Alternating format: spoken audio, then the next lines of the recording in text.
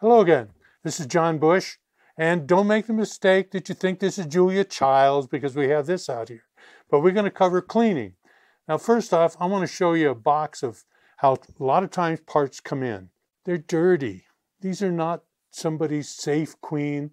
This is stuff that's been on the floor, been in the dirt, shallow water storage, all the bad ways that things are done.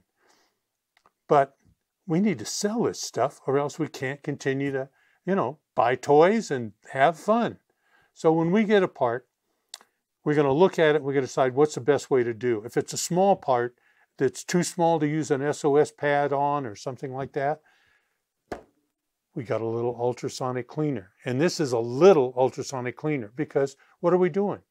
Maybe a hammer, triggers, things like that. Just fill it up and run it. Now, what do we run in it? That's a good question.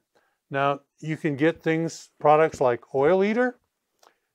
If you're really flush, you can get the Brownells stuff, and you run it diluted. The Oil Eater is available sometimes at Costco. Most auto parts stores have it. We buy it in 5-gallon buckets and dilute it, and it works good. It's not really bad on the environment. It's not bad on you, but you want to rinse, okay? Just like dishes, you want to rinse. So we run it through the ultrasonic cleaner. It comes out. Then what are you going to do with it? You're going to dry it? It's wet? No. This is, I hate to say a secret, but, crock pots. Crock pots are great because they never get anything too hot. Fire danger is really low if you're careful what kind of fluid you run. But what kind of fluid do you run? Well, we use spindle oil. Now, a lot of guys, it's about this is 10 weight. You can get it all the way up to 30, but we use the 10 weight because it drains. When it's warm, it drains off, and you don't have to do a lot of wiping. And anytime you got to do hand labor, you all know, that's money. And if you don't have to spend it, it goes in your pocket. So we use spindle oil. Now, what's spindle oil? Well, kind of the name tells you. It's oil, and it's for spindles, rotating things like mills, lathes, stuff like that. And it has no additives like cutting oils. It's got sulfur and other stuff. It's got a high flash point, which makes it safer to use. Smells nice. Actually, it's nice oil. And you might think, that looks like 3-in-1 oil. And you ladies out there might say, well, that looks like my Singer sewing machine oil. And you would be right. That's just about what it is. Only when you buy it in a 5-gallon bucket, it ain't $800,000. It's reasonably priced oil. Now, we run it in the crock pot at a medium heat. Now, what we mean by that, since the temperature of these things are not all the same, what you want is when that part comes out, you don't want to hold it. It won't blister you, but if you keep it in your hand, it becomes way uncomfortable. Then you can set it out on the screen, paper towel, shop cloth. It drains off nice because it's thin to begin with. You got it heated, so it's going to drain even faster. Now, how long do you have to leave it in? It depends. If you're just doing a simple cleaning job where you want it to look like something that hasn't been neglected, but just been nice, even loving wear, till it gets hot.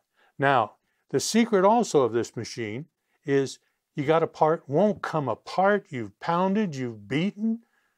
You put it in the hot oil, heat it up, cool it down, a couple of cycles like that. It's amazing how parts then come apart. And we've managed to save a lot of things. When you have that choice of, well, I'm going to work on the cheaper part, well, some cases there's no cheaper part. You got to save both of those things. So if you put them in the hot oil, it eventually penetrates much better than just plain penetrating oil. The heat, the cooling makes it nice. And then you can take it apart. Now, bigger parts, my favorite is SOS pads. Now, you've all got SOS pads, and if you keep the supply in the kitchen where your wife doesn't run out, you won't have any enemies. Here's an old infield receiver. It's got a lot of cake, dirt, dust, debris on it. So alone, I wouldn't just put it in an ultrasonic cleaner. I'd SOS it, rinse it in water, and then put it in. We obviously have a bigger ultrasonic for stuff like this. And then it's nice and clean. The guy can read the markings. You throw it on a table at a gun show, or somebody comes in. I split my infield receiver, but I love this rifle. Is there any way you can save it? Yeah, I got a receiver sitting on the shelf just for you. Now you may ask, why SOS pads? I personally like them because it's finer than 4/0 steel wool. The soap is a really good soap that floats a lot of the dirt away. You use it with plenty of water, and you're not abrading the surface. You're taking off what's not part of the original item. Might be dirt, dust, little light rust, and that SOS rinses clean. You got to rinse it clean because that blue debris in a corner is not attractive when you got it and you're handing it to a guy to take a look at it and say, you want this? What's all this crap in the corners? So you want to rinse it good, put it in your ultrasonic, or if you've got a different system for heating up like caustic and stuff like that prior to bluing, that'll work too. But it really is nice. Now to show you, I got 2 bolts here. They're both infield bolts. Here's an infield bolt just as it came out of the big parts boxes. It's grubby, looks dirty, couldn't get much money for it, and after all, I'm a parts guy. I sell this stuff. Now this one happens to have a hollow bolt handle for the jungle carbine. Helps the value. But in this condition, that's not the case. So when we take and we SOS it, ultrasonic clean it, looks good. Now this one you'll notice is a solid bolt handle, so it's not for the number 5, it's for the number 4.